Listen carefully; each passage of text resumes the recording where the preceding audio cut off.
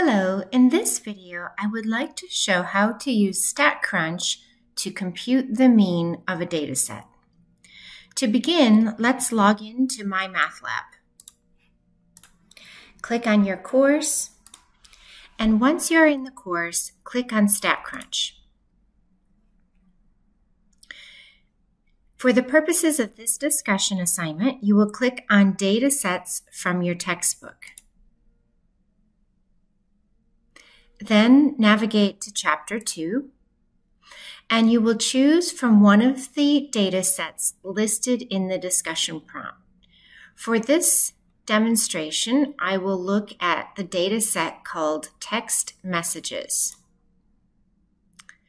When I click on the data set loads in Statcrunch. It is also possible to export this data into other formats such as Excel. But for this video, I will only focus on Statcrunch. In the first column, we have the number of text messages. To compute the mean, I'm going to go to Stat, Summary Stats, and then I'm going to click Columns because my data is presented in a column. The column that I'm interested in computing the mean for is text messages sent. Now you have some other options in terms of where the answer will be put. I'm going to leave those blank for now, and I am certainly okay with Statcrunch computing the mean as well as some of these other things like variance and standard deviation. I click on Compute, and I find that the mean is 54.52. Now that we have our answers, we want to be able to share this. So one option for doing that would be to go to Option, Print, and print as a PDF. Another option would be to go in here and copy. So I'm going to highlight all of the answers. Then I'm going to copy. I'll head over to a Word document.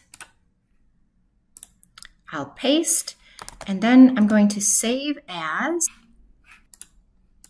The other option that we have is to do a screenshot. So for me, I would hit Control Print Screen and then head over to a program like Paint. And now I can save this image and embed it in my discussion post. In our course in Brightspace, you would click on your module and scroll down to the discussion 1.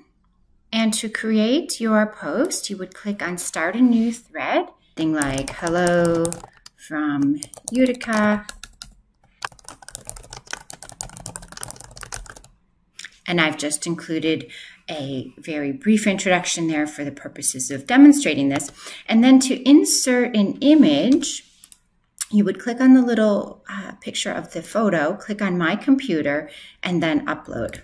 So then you would navigate to where you have saved the image, click on the image,